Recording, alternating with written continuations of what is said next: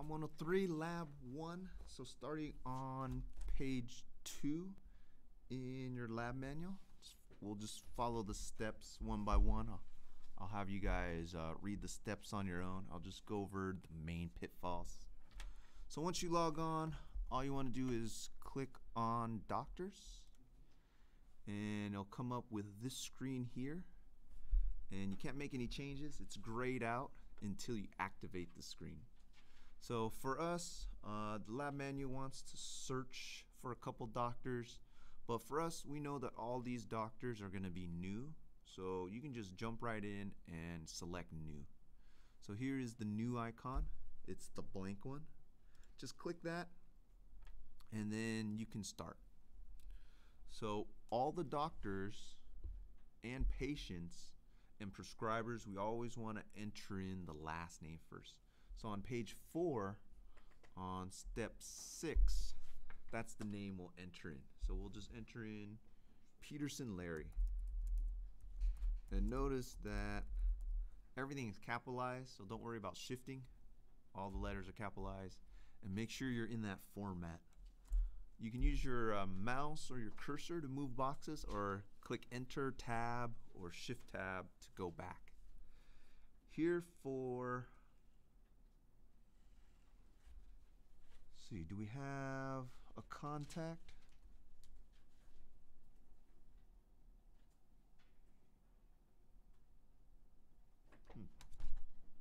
Brandon? What step is that?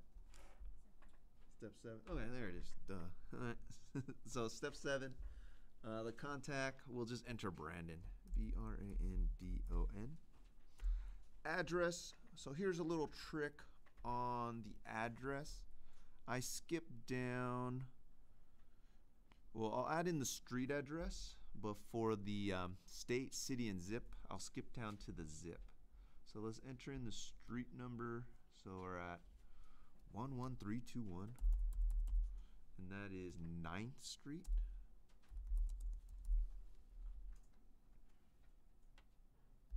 Okay, so I'm going to try to enter in the zip code.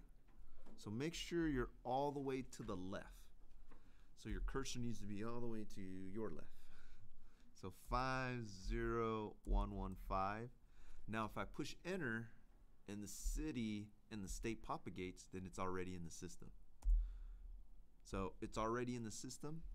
I don't have to add it. All right, so that's the best way to check for zip codes. Let's go down to step 11. We'll enter in the phone number, 717-330-1990. Just be careful to make sure that your cursor's all the way to the left when you start typing. Enter in the extension, and then make sure you go all the way down to the fax number. 717-330-1991. Any other numbers? Nope. So now we'll enter in the quick code. So it's not going to remind you to enter the quick code anymore after this. So Larry Peterson, we'll just do LP. No specialty code. Oh, did they give us an MPI? No. DEA number. So they did give us a DEA number. So step 13, they want BP 1234892. And then this one just goes through, but if it ever asks you if you want to retry, just remember to push no. State license number 073223, which is the same as the Medicaid number for all of our prescribers. Procedure number, Red Cross, they didn't give us. Covered by Medicaid, so that's the box right here that needs to be checked.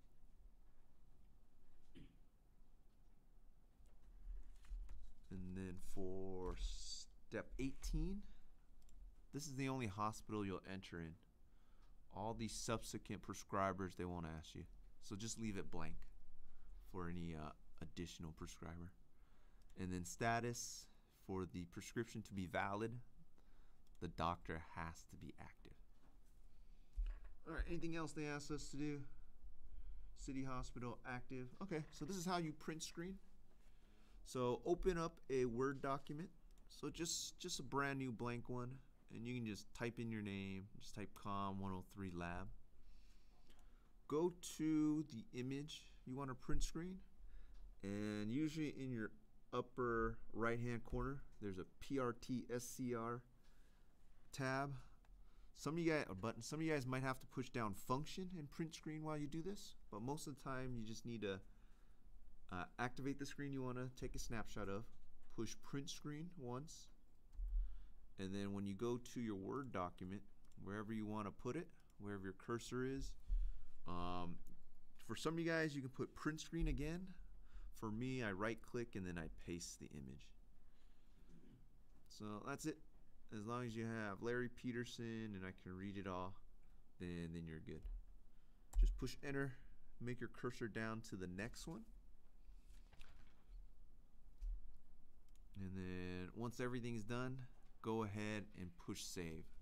So a good rule of thumb is to print screen before you save. Because sometimes when you click save, things disappear on you.